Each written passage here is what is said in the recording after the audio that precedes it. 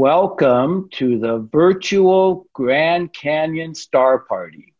Tonight we're going to look at about 10 to 12 objects for the next 90 minutes.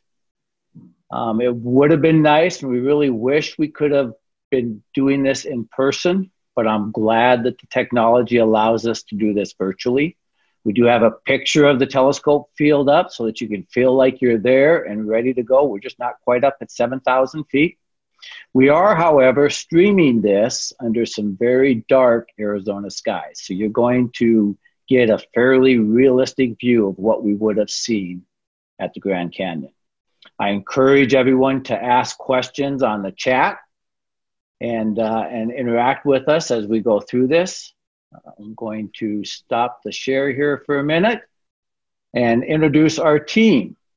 So I am Jim Noel, and I'm from the Tucson Amateur Astronomy Association.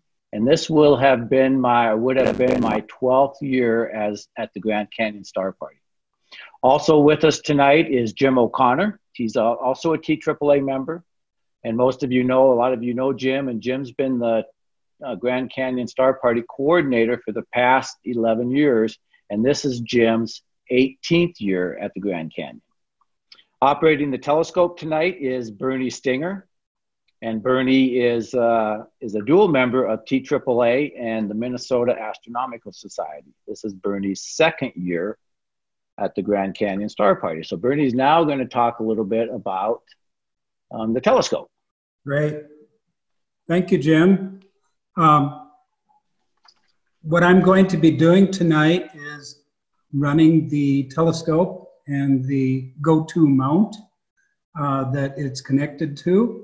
Also, I'm going to be doing the image capturing through the software, and also the image improvement, if you will, or imaging software for tailoring the quality of the image. Now, I'll shift over to a picture of what the telescope looks like. And here you can see the telescope mounted about 50 feet outside of the building that I'm presently in. And this telescope is a Celestron C8 or 8-inch telescope. It's mounted on a Celestron AVX go-to mount. This is a motorized mount. And then up above, the optics, I have what's called a hyperstar lens, and the hyperstar lens allows for the images to be faster and also give me a wider field of view. In front of that is the astronomical camera. This is a video camera, astronomical grade video camera made by Mellencamp. And this is the DS10C for deep sky 10 megapixel color camera, a video camera. And it has a thermoelectric cooler on it to keep the internal noise level down and improve the image quality. Now that blue cable you see coming out of it is the actual video line that's being fed back to me, so I can show you these live images that you're going to be seeing this evening.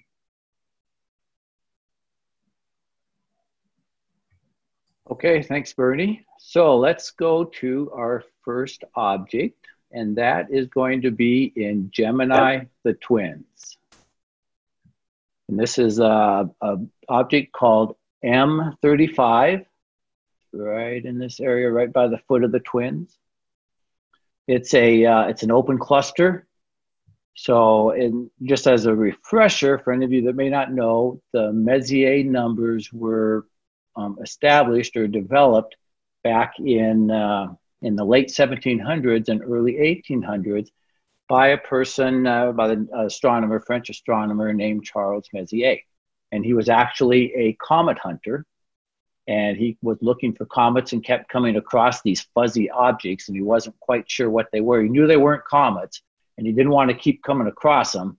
So what he would do is he would catalog them so that he wouldn't mistake them as comets later on. Well, as it turns out, they're some of the best objects for amateurs to be able to view and watch and look at. And so with our better optics now, we have a great view of some of these. And there's 110 of them on catalog. So this is, like I said, this is M35. It's an open cluster about 3,000 light years away. It's about a +3 magnitude. Now magnitudes, the lower the number, the brighter it is. So usually if you're from a dark site, about a +6 magnitude is generally your naked eye limitation. So any number smaller than that is generally available with the naked eye under some decent skies, certainly with binoculars. So this is a +3 magnitude. And as I mentioned, it's near the foot of one of the twins. And so what happens is when stars are formed, they're formed out of a nebula or a cold hydrogen gas cloud. And after the cloud is used up, then they become an open cluster, and they'll travel around the Milky Way as an open cluster. So here you should be seeing M35. M35 is this cluster of brighter stars just off to the right center. These are, as Jim said, this is an open cluster. So you can see they're spread out over quite a large area. And also in just above it, you'll notice another faint fuzzy object, which is another open cluster. And I'm going to pass it over to Jim O'Connor to tell you about these objects. Thanks, Bernie. Open clusters are usually young objects. When they first form out of this cloud of gas, they pick up the rotation of that cloud. And so that rotation stays with them as they mature and become stars. And they start rotating away from each other. This cluster itself is rather unique in that it's fairly old. As open clusters go, but there are so many of the stars that their gravity is kind of overcoming rotational dynamics. The small cluster up at the top is about 4 times away from us, but it's almost 10 times older than M35. That cluster itself has so many stars in it close together that it likely never will disperse across the sky. All right, good. So that just, if you look at that, you can see now that, you know, there's a nice little cluster there. So those stars, like Jim said, were fairly young stars grown out of a nebula, and they travel around the Milky Way together as a family unit until eventually gravity will lose out and the outer stars will start drifting away, and then the cluster will get smaller and smaller. So now we're going to jump out of our galaxy, and we're going to go look at a system or a cluster of galaxies in the constellation Leo. So this is called the Leo triplet. And if you can see where my cursor is blinking right there, it's right at the hindquarters of Leo the lion. When you look up in the night sky, and Leo is kind of off to the west right now, but a lot of times you can see what looks like a backwards question mark. So there's a star called Regulus right here that my cursor's on. And if you look up, you'll kind of see a question mark that's backwards. And that's the mane of the lion. And then the rest of the lion is back behind him, his hindquarters. And so this is Leo the lion. So what we're looking at now is we are looking at a triplet of trio of stars. Let me zoom in a little bit, and you can see right there that there are 3 clusters of galaxies, not stars, galaxies. 2 of them, M65 and M66, are kind of face-on galaxies. We're looking at the top down at the galaxy. from above, basically. And then this little guy right over here is a galaxy called NGC 3628. And we're looking at the edge of them, just like you were looking down kind of a CD. So you're seeing all that light from the galaxy concentrated in a sliver of light. And so we're kind of looking at the edge. And so these are called the Leo triplet. They're about 35 to 40 million light years away. So when Bernie shows us what's on the scope, the light you're seeing actually left that galaxy 2/3 of the way back towards when the dinosaurs were roaming Earth. So we're actually looking back in time at what the galaxies looked like then. Now, 35 million years is really just a drop in the cosmic bucket. It's a long time for us, but it's a short time for galaxies and stars. They're about magnitude 9, so they're not naked eye visibility. And they are just slightly smaller than the Milky Way. The two big ones here are just slightly smaller than the Milky Way. They're about 70 to 80,000 light years across. And so our galaxy, the Milky Way, is about 100,000 light years across. Let's see. And they were the smaller one. Actually, Messier didn't see this one. He just saw these two when he cataloged them. This one was discovered by an astronomer by the name of William Herschel back in 1784. There is a tidal tail that goes between these galaxies. So these three galaxies are actually interacting with each other. And there's about a 300,000 light year tidal tail between the two. So Bernie, if you're close to getting the scope set up, see if you can grab the screen from me.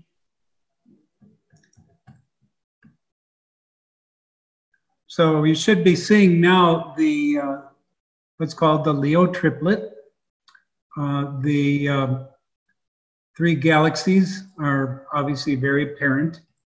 This is M65, M66, and NGC 3628.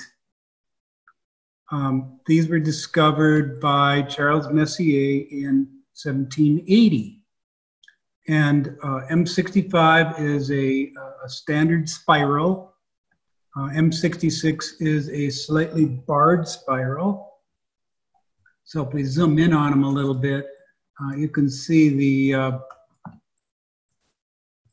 so this would be 65 being a standard spiral, 66 being a barred spiral. You can see it has kind of a bar appearance in the center core, giving it that barred spiral name. There's been a number of supernovas in M66 since 2018. However, most of them are extremely dim and they haven't been observable in most telescopes. This was actually discovered, this NGC 3628 was discovered by William Herschel in 1784. Quite a few years later than Charles Messier discovering these two, because this one's quite a bit dimmer and probably was beyond the range or the capability of Messier with his small telescope. Jim O'Connor, did you have something to say here as well? Yeah, I'd like to first point out that the image you see looks upside down from the planetarium program, and that's because Bernie's camera is at the secondary mirror of his telescope, and it flips the image. It's got one image flip in there, so that's upside down from what the planetarium shows, but it's a lot better looking. The second thing I'd like to say is that while we're talking light years, just that 1 light year equals 6 trillion miles, and that if you're out hunting for Leo sometime and you don't have a star map, the easy way to find it if the Big Dipper is up is to punch a hole in the bottom of the Big Dipper, and the water pouring out of it is going to rain on Leo's head. So if you can find the Big Dipper, look at the bottom of the soup ladle that's up there and follow it in a straight line, and you'll get to Leo. Okay, excellent. All right, I'm going to grab the screen, and now we're going to move over just a little bit and take a look at the star that I mentioned earlier in the bottom of the question mark, and that is called Regulus. So Regulus is Alpha Leonis, so that's the brightest star in the constellation of Leo. Stars generally will do the Greek lettering for the brightness of the stars.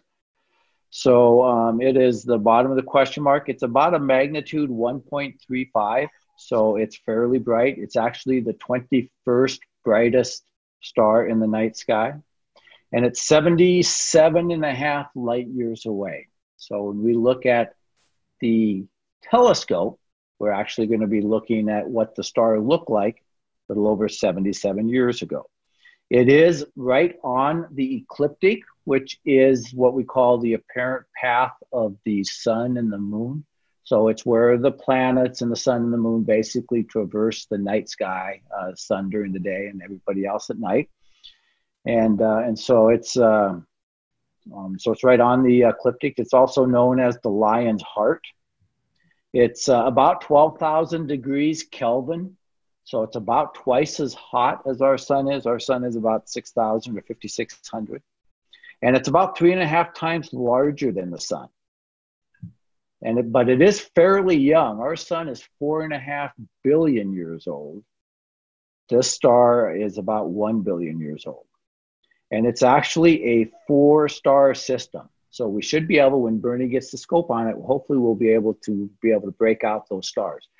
The main star for Regulus has a small little dwarf associated with it.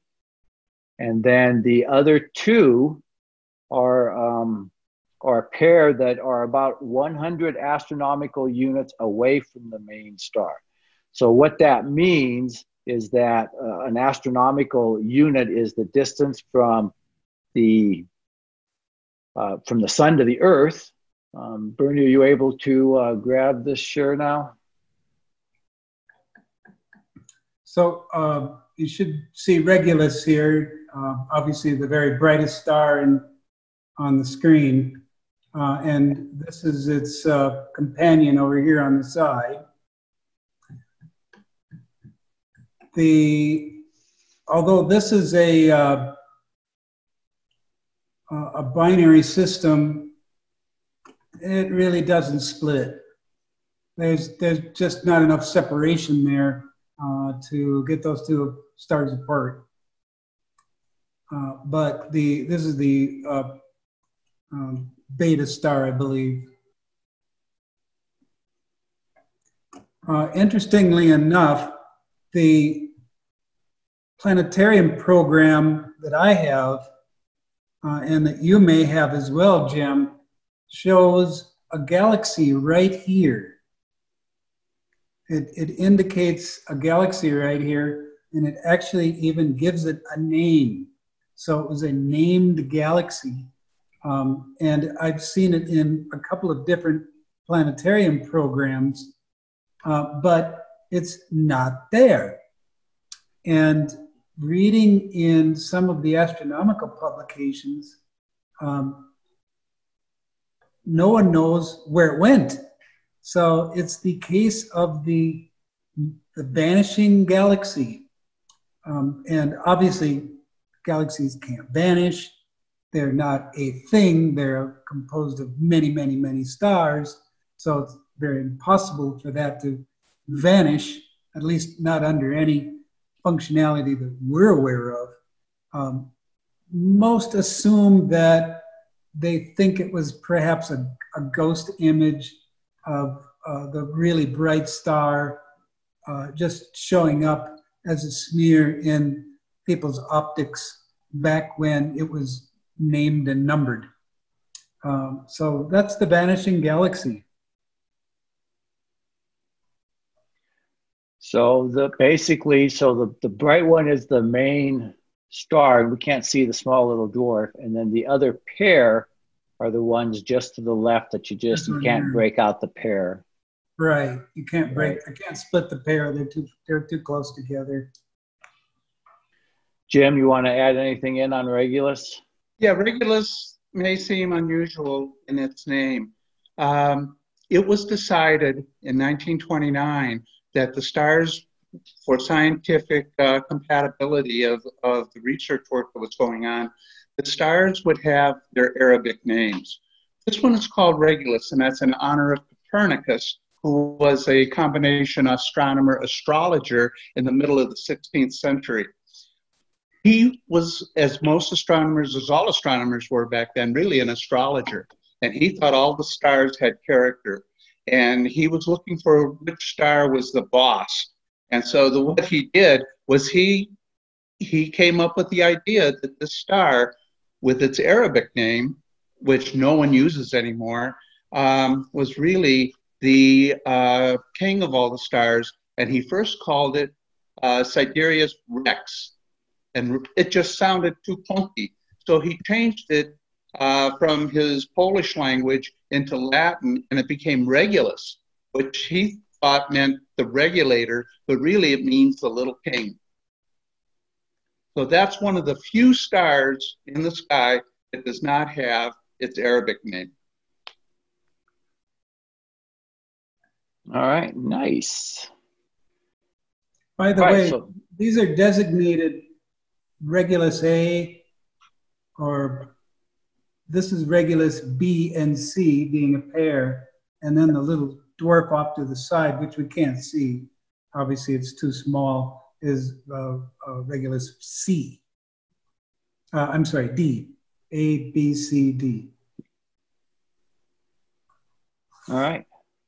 Very good. All right, so that is the star Regulus in the constellation of Leo. So let's come back to the planetarium program. Now we're going to move a little bit below Leo and below Virgo, and we're going to go take a look at a galaxy in the constellation Virgo. It's called the Sombrero Galaxy. The Sombrero, once you see what it looks like in the telescope, you'll kind of get an idea. So remember when we were looking at the 3 Leo galaxies, we were looking at 2 of them from the top looking down, and that's kind of what we call a face view. And then we had the 3rd one, which is an edge view, where all the light's concentrated on the edge. And that's what what we would be looking at when we're looking at M104. Let me make sure that for some reason the sharing stopped. So it's called the Sombrero Galaxy. So when we look at it, there's a dark dust lane going right through the center. And so it almost looks like the brim of a hat with the bright core of the galaxy above and below it. So that makes it kind of easy, and it almost looks like a sombrero hat. It's about 30 million light years away. So it's kind of in our little cluster of galaxies in our supercluster. It is slightly larger than the Milky Way galaxy, but just slightly. It's about 110,000 light years across, where our Milky Way is about 100,000 light years. So actually, it's about 130,000 light years across. And it's a magnitude 8, so you can't see it visually. You need a telescope or some binoculars. And one of the ways you can kind of find it, it's really close to Corvus the Crow. But if we come up here to the Big Dipper, so this is Ursa Major, the Big Dipper. You're going to see kind of a bear up here. And the tail is the handle of the Big Dipper. And so as you kind of arc from the handle of the Big Dipper, you come down to a star called Arcturus. And then from there, you do what we call speed to Spica or spike to Spica down here in Virgo. And then you come right over here, and this is Corvus. It's a little polygon, 4-sided, not of equal sides, and that's the Crow. And then about 5 degrees above that star is where the Sombrero Galaxy is. All right, so I've got it on the screen. It's a little bit small right now because it takes up a small field of my entire view, but I'll zoom in on it. You'll get a better idea of what it looks like. So there's the Sombrero Galaxy. The Sombrero Galaxy is one of my favorites. It's an all-time favorite for most Star Party attendees because of its beautiful dust lane that goes down through the center of it. The Sombrero Galaxy was discovered in 1781 by a French astronomer by the name of Pierre Messier. But it was added to the Messier list later on, and that's why we see it in the Messier list as well. Interestingly enough, M104 was added in to the Messier list in 1921. Messier made his list in the 1700s. So why so late? Well, the reason for it was that the original Messier list didn't have 110 objects on it. It had slightly over 100, and M104, or the Sombrero Galaxy, wasn't on the list, but researchers saw reference to it in Messier's notes, and for some reason he just didn't put it on his list. So it was posthumously added to the list back in the early 1900s. All right. So now what we're going to do is we're going to stay on Bernie's screen, and he's going to show you how and talk a little bit about moving the telescope to the next object. Right. So the next object that we want to go through, oh, we've got a satellite going through. Satellites are becoming more and more of a nuisance for astronomers in general, but not much we can do about them, so we have to deal with them. I'm going to be moving over to M61. So let me put in M61 to my system, and I'm going to tell the telescope now to slew over to M61. So you will see here now a smearing of stars as the telescope moves over to M61. So all those streaks you're seeing in the screen there are actually stars going by. The camera is continuing to operate during the time that it's moving, so the stars that are going by in its field just end up being streaks. So now we've reached M61, and I'm going to zoom in on it a little bit, make it a little brighter or a little larger. And there's M61. Now I'm going to drag onto the screen so you can kind of get an idea. This is the processing software that I'm using to improve on the image quality. For those of you who are technical, I'm changing the black level and bringing up the black level in the histogram so that the background will look a little darker. I already have the exposure at 5 seconds. I'll probably leave it at that point. And I'm going to do a live stacking. Average stacking reduces the noise in the image. So a lot of this kind of fuzziness that you see in the background area here will start to disappear as that live stacking kicks in. So I'll move that back out of the screen here. Just wanted to give you an idea of how that worked. And here's M61. Now, M61 is a nice little barred spiral, but that is not the reason why we've gone to it tonight.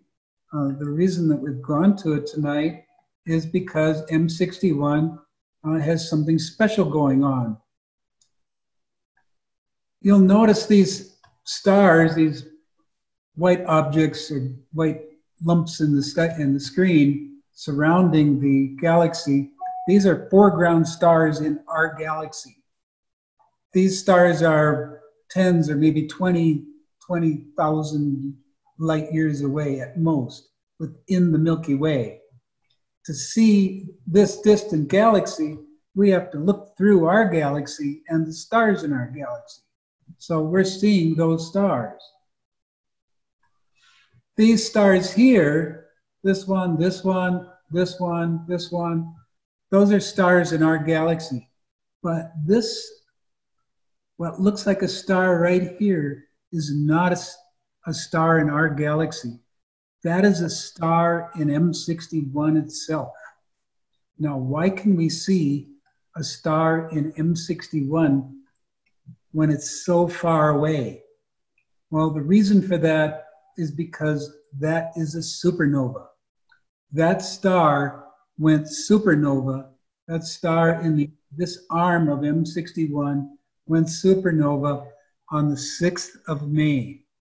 So it is a relatively newly discovered supernova.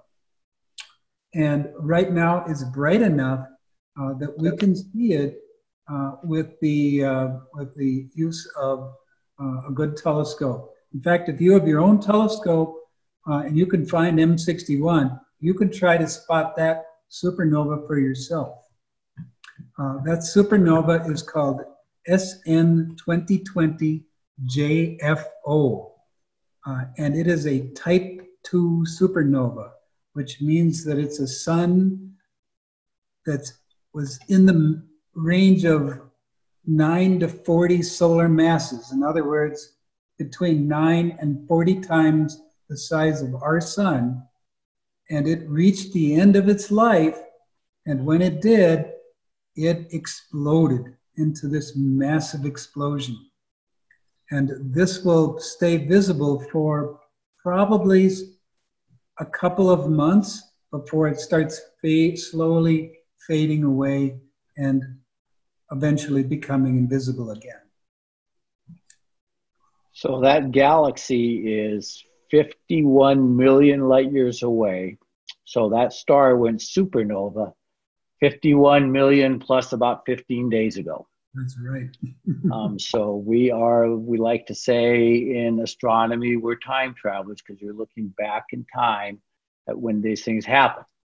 And so that's kind of interesting. And you know, I'm sure there's probably another civilization there that maybe is looking at our Milky Way and some of our supernovas, thinking the same thing. Let me grab the screen and I'll show you where it's at.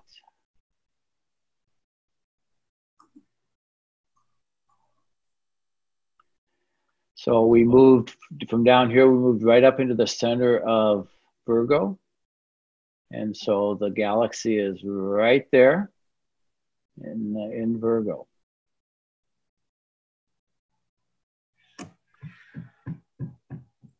All right, so now we're going to shift just a little bit and we're going to look at the Virgo clusters. So while Bernie's moving the telescope, I will take a look at M84 we'll start with. We didn't have to move very far. I'm just going up a little bit. This is called Macarian's chain. And if you look in here, and Bernie, hopefully you can just grab the screen from me when you get there and give it a try. If it doesn't work, just let me know and I'll stop. But this is called Macarian's chain in the Virgo constellation. So it is our local supercluster, kind of the center. This is M84. This is M86. This is what's called the eyes galaxies, which you can just see this chain of galaxies coming up here. And then this is a monster over here. This is M87. It's a huge elliptical galaxy. So this supercluster, and we belong to this supercluster. So these galaxies are 50 to 60 million light years away from us, but they are part of our supercluster of galaxies. There's probably about 100 galaxy groups, and so we are just one group of that.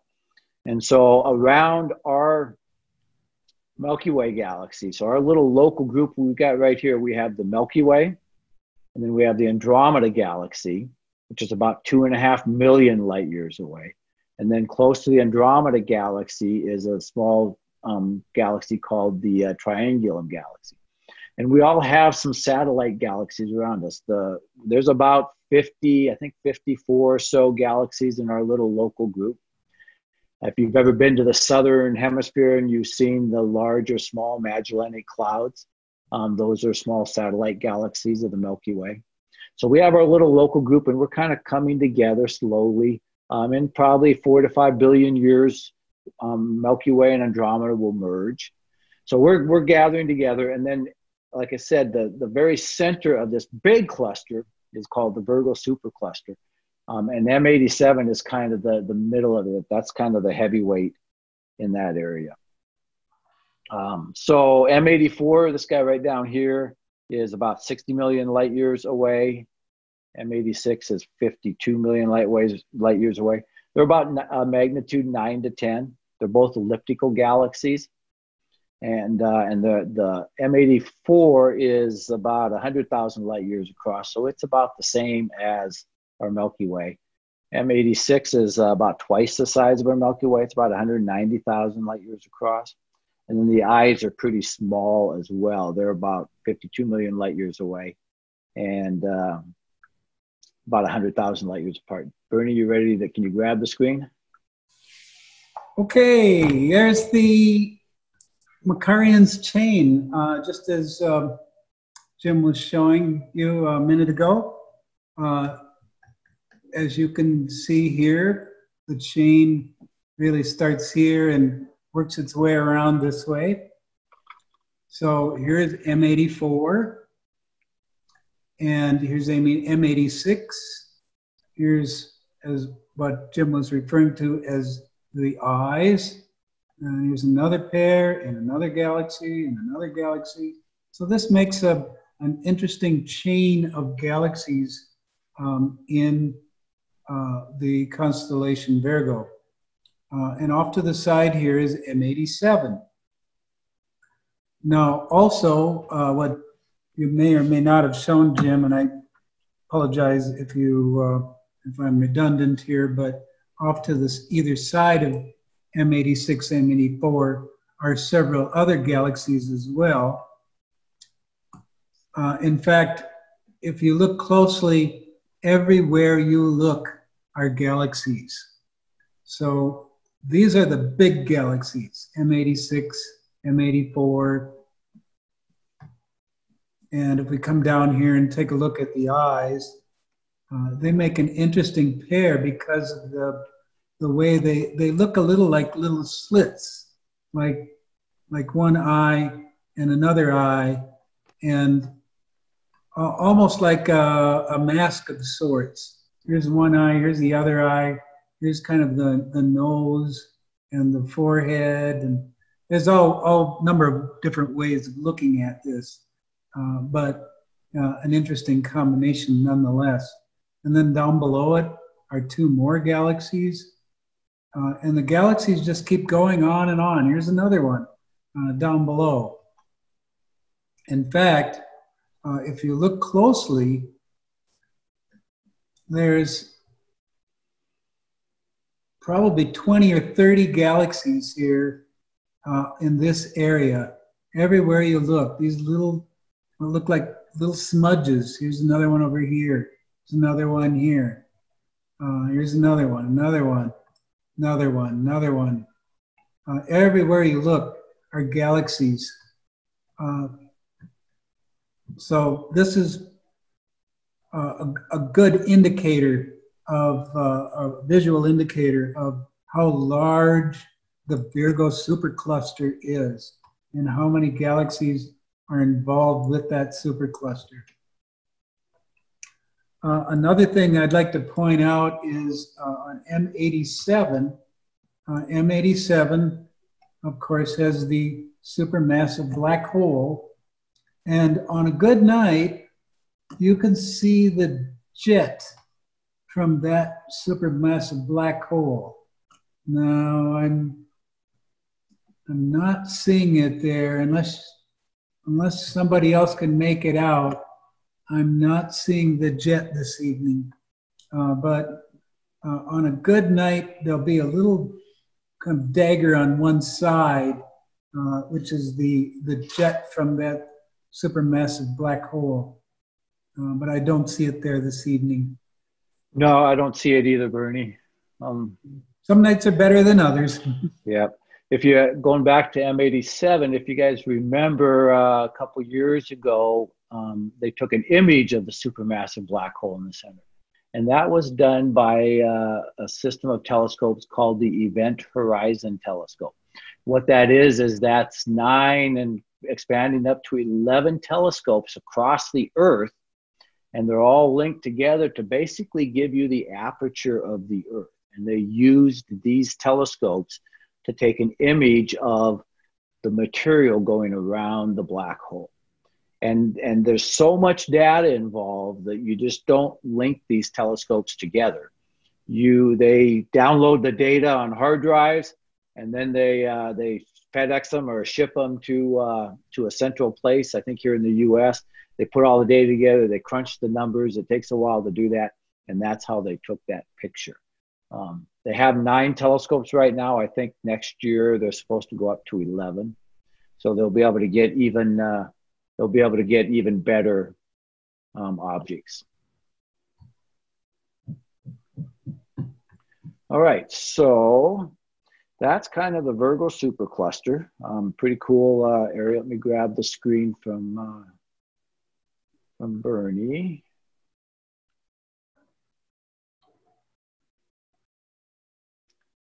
And so again, that's where we were looking. And so now what we're going to do is we're going to go over to another cluster. And this is called the Coma cluster.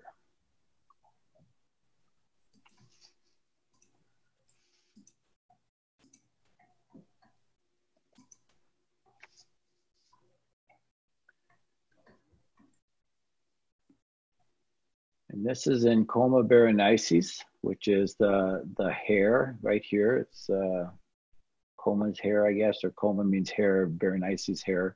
But it's just right down below the hunting dogs, which, if you look up in the night sky, all you see is these 2 stars. So I don't know how you get hunting dogs out of that. I guess you do. And anyway, that's the Coma cluster. And zooming in a little bit, you'll see, and we'll show it on Bernie's telescope here when he gets it over there, but you'll see another really nice cluster of stars. And it's what we're looking at right in the middle of these 2 guys right here are supergiant elliptical galaxies. They're about a magnitude 11, so they're really tough to see with your naked eye. But this cluster in here shows about 100 or about 1,000 galaxies, and they're approximately they're 300 million light years away. So if you think about it, the light we see, and Bernie, let me know when you're ready for the screen, and I'll send it over to you. The image that we'll see in Bernie's telescope, that light left those galaxies. Basically, if you think about the Grand Canyon, you go back to the Grand Canyon, it's when the Kaibab limestone, the very top layer of the Grand Canyon, was formed when that light was leaving those galaxies. So even though the Grand Canyon is a look back in time, as is astronomy, based on the different layers that you're looking at.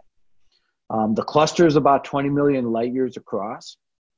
There's lots of galaxies there, and if you think about the difference between, like in the Grand Canyon, if you go down to the bottom of the Grand Canyon, you're looking back in time about probably almost 2 billion years is when that was formed, and so that area right there in the solar system is only 4.5 billion years old. So the bottom of the Grand Canyon is about as old, or about half the age of what the solar system is.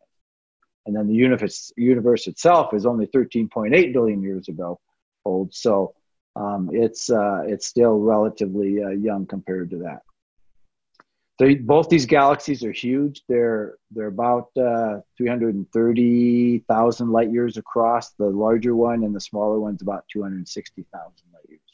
You ready for the share, Bernie? Just getting there, Jim. This galaxy group is quite a bit fainter, so I have to do a longer exposure. Okay, no problem. To reach down to it.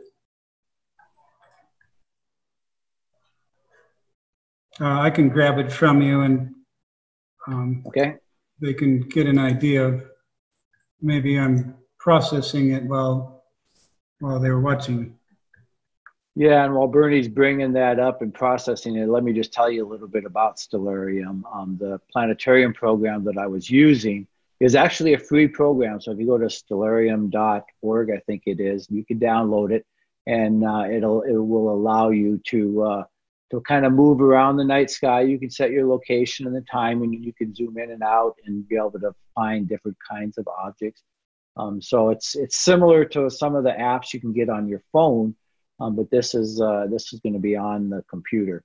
So it's a great little program. You can set the different artwork and the line drawings to be different cultures. Like if you wanted to look at what the Navajo sees in the night sky, you can show that. You can see the Western culture as well. So now if you look kind of right in the center, you're seeing the two big galaxies. And it looks like a satellite going through. Yeah, we just got bisected by a satellite. Okay, it's coming through now a little bit. So what you're seeing there are the two brighter galaxies of the Coma cluster. And those two brighter galaxies are, let's see, they are in the 300 million light year range. So we're looking about 3 times further away at the Coma cluster than we were at the Virgo cluster, which we just looked at previously. So these are not only fainter, they appear smaller because of the distance away they are. As you can see, these are the biggest galaxies of the group. There's also another one here. And some of these, what look like stars, are actually galaxies as well. Here's another one. Here's another one. Here's another one. Looks like another one here. So there's, from my vantage point, I can see maybe 20 or 30 objects, galaxy objects there within this field of view, the Coma cluster of galaxies. According to documentation, there's over 1,000 galaxies in this group, but I'm not sure that I can reach all 1,000 of them. Maybe a handful because of its distance. All right. Yeah, so we're kind of on a little bit of a galaxy hunt tonight, which is good because Bernie's setup is really good for doing galaxies and has a nice wide field of view. Okay, so now we've kind of moved a little bit to the south, and this one's a tough one for anybody that's very far north in North America. We're looking down in the constellation of Centaurus, and if you're looking at the planetarium program, you can kind of see the horizon going through here right now. This object is only about 8 degrees above the horizon, so it's pretty low. And this is an edge-on galaxy. It's a spiral galaxy, about 13 million light years away. So it's only probably about 6 times further away than the Andromeda galaxy. So it's relatively close and fairly low south. So Bernie, you can show them on the telescope. Sounds like a plan.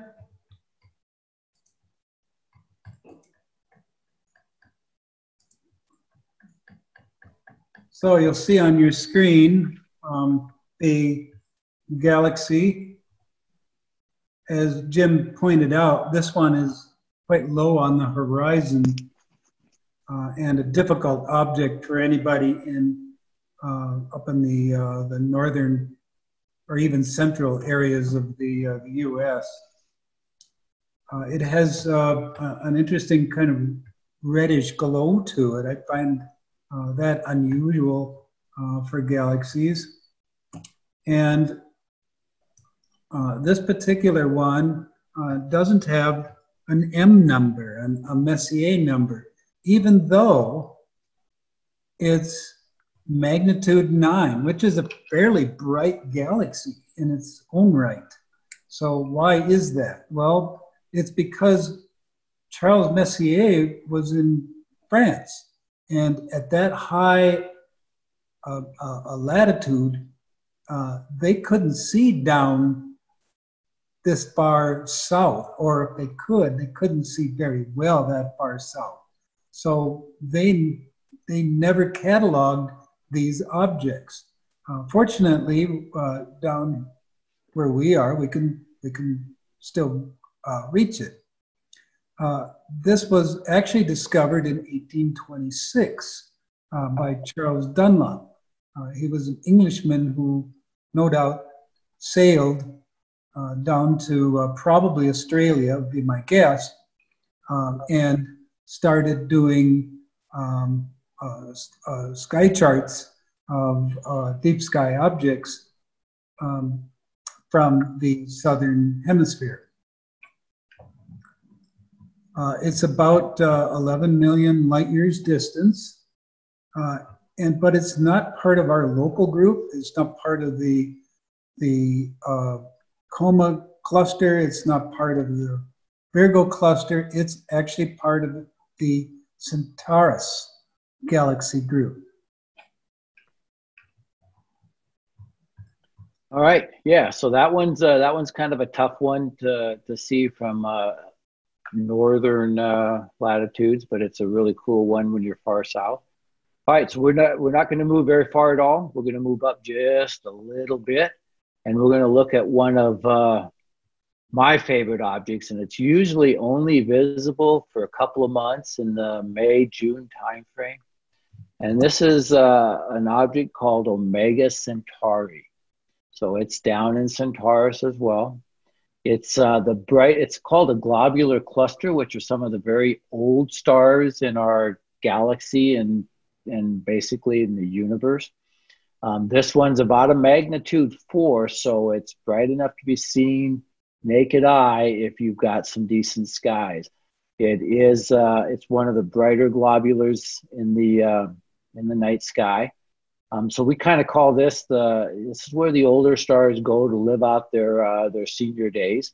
If you think about a galaxy, in the center of the galaxy where all the core is and where all the bright stars are having a good time, well, that's where all the partying's taking place. That's where all the fun activity is. And then as they age out, they kind of separate above and below the plane of the Milky Way galaxy, of the galaxy. And that's where the globulars tend to hang out. And they usually are in towards the core, but they're above or below the plane of the galaxy. And some of them can be quite huge. This is the largest globular cluster in our Milky Way galaxy. It's about 16,000 light years away and only about 200 light years across. And there's probably, a million stars or several million stars in this little 200 light year span of cluster. And so if you were on a planet around one of these stars, I mean, you would have a sky full of stars. They'd probably, the nearest star to our solar system is the Alpha Centauri system and the Proxima Centauri, which is 4.2 light years away. Well, this one's got several million stars in the span of just 200 light years. You can go ahead and show the telescope, Bernie, anytime. They think that they've detected a black hole in the center of this cluster. So chances are this might be the remnants of a small galaxy that the Milky Way consumed back in the early days. Yeah, Omega Centauri was discovered by Edmund Halley in 1677. Edmund Halley, for those of you that might ring a bell, he is the discoverer of Halley's Comet. Halley also did a number of other discoveries, including Omega Centauri. And like Charles Dunlop, who I mentioned earlier, probably went down to the southern hemisphere to look for objects in the southern sky that had not been seen before. The 1677 was actually 100 years before Charles Messier. So this was cited long before Messier was even born and created his Messier list. And yet it never was on the Messier list. And again, because it's just too far south. Messier probably never saw it and never added it to his list. Notice on the image here, there are a number of different colored stars in the field. Many of the stars within the globular are older, reddish orange, older stars. But if you look in the upper corner here, you'll notice there's a couple stars here. One's kind of reddish and one's blue, and they're right next to each other. So there's quite a few different ages of stars that populate this area. All right, Jim, you want to talk anything about globs? Yeah, they're so old. Some of them go back to over 13 billion years old, which is getting very close to the beginning of star formation in the universe. And when the stars back then were formed, and these globulars tend to be between 10 and 13 and a quarter or so billion years old. When these stars were first formed, a lot of them were very big. They don't have a very long life. They what ends up happening is that they go to supernovas.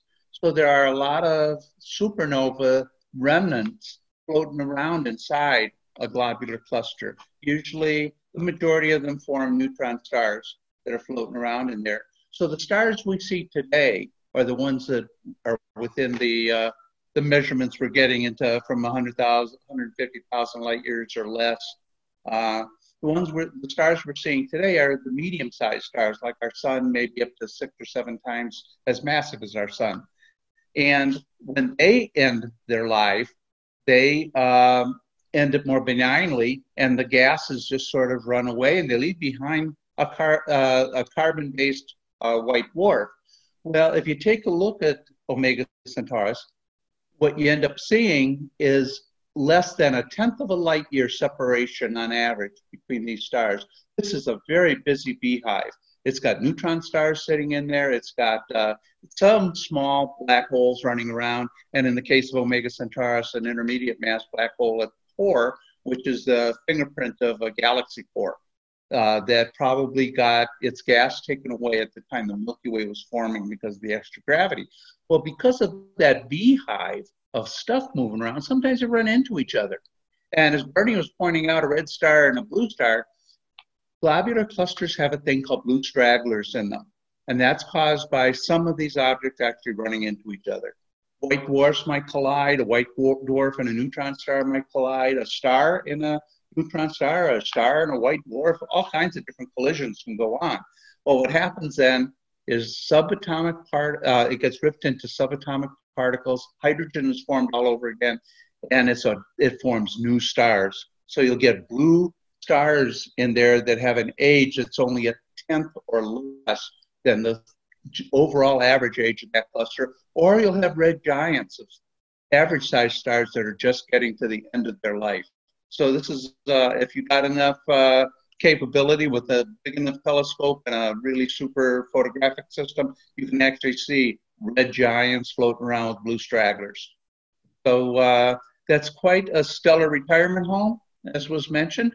And they, about a third of them have been found to have, a third or less, have been found to have intermediate mass black holes in the middle of them. The rest of the concept is that maybe they were formed out of big clouds of gas, and there's just too many of them to separate.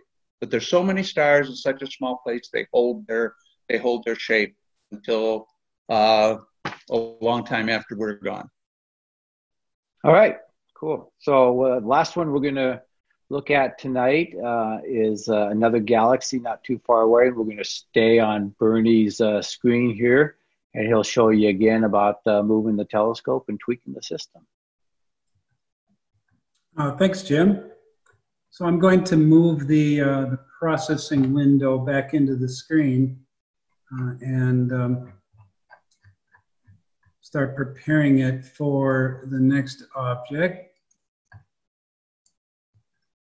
Back it off to a shorter exposure time. And now I'm off screen. I'm going to plug in the name of the next object that we're going to, which is NGC 5128. 128. And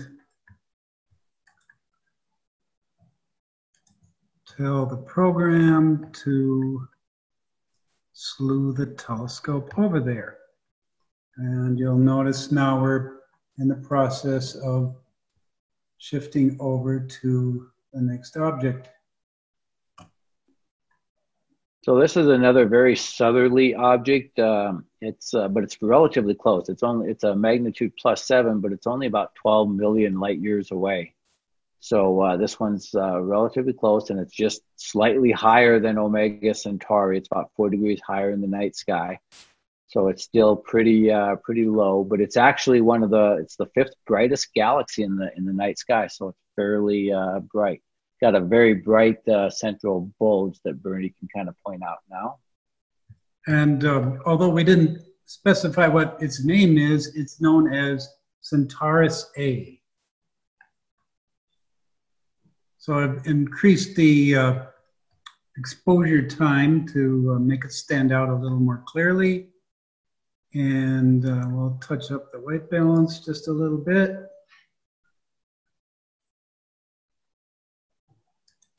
And then we'll remove the background. And we'll do a little average stacking on it. And that will clear it up immensely. So there is Centaurus A. And as Jim pointed out, this is one of the brightest stars in the galaxy, or within our field of view, at least from Earth, from our night sky. Not the brightest star in the galaxy, I'll take that back. It was discovered by James Dunlop. James Dunlop was the son of Charles Dunlop, and it was discovered in 1826 from Australia again. And it is a spiral galaxy, although it doesn't look like a spiral galaxy, with a huge dust lane across it. And this galaxy was one of the first galaxies to be verified as giving off radio waves. So not only does this galaxy give off light, it also is a radio emitter. And radio telescopes aimed at it can actually hear it. Is that active. And most of that radio noise is from the supermassive black hole at its center. Jim, do you have anything on that one? Yeah, the dust lane looks like it was due to a collision with a small spiral and a large elliptical galaxy. and it formed massive, it went into a massive starburst formation period that's still lasting. And the fact that it's forming lots of stars on the inside is pushing the debris out. And you see that as the hamburger and cheese in the hamburger galaxy out there that we're looking at. And it's still very energetic, enough so that, as Bernie was saying, there's a lot of radio energy and other frequency energy coming out of that object. It's very electromagnetically hot, and a lot of energy going on pushing that debris out. All right. Well, thanks, Jim. That was a good wrap up. So this is our last object. We'll give you a little taste of what it was like up in the Grand Canyon. This is one of our pictures from last year. You can see some of the telescope field and a nice bright Milky Way and the sky showing up nicely. So I hope you guys enjoyed our little tour of the universe tonight. It is kind of nice that we were able to do this virtually instead of having to cancel it all together. And I'm going to stop the share here for a minute and we'll kind of wrap things up. So assuming this virtual does work, which hopefully it will, for future star parties, next year we might actually try to do a virtual live feed while we're doing the in-person one, which would be really cool. We might be able to give a lot more people the interaction of being able to do the star party without actually being there. It's always much better in person, but if we can share this, I think amongst across the country and the planet, I think that's even better yet. Next year's Grand Canyon Star Party is scheduled for June 5th through the 12th, so fingers crossed that everything's going to be good and we'll be ready to go. Bernie, Jim, any last thoughts? Just wanted to thank everyone for coming tonight and watching our virtual party. I see it as state of the art and something that we hope to continue in the future. Thanks for coming.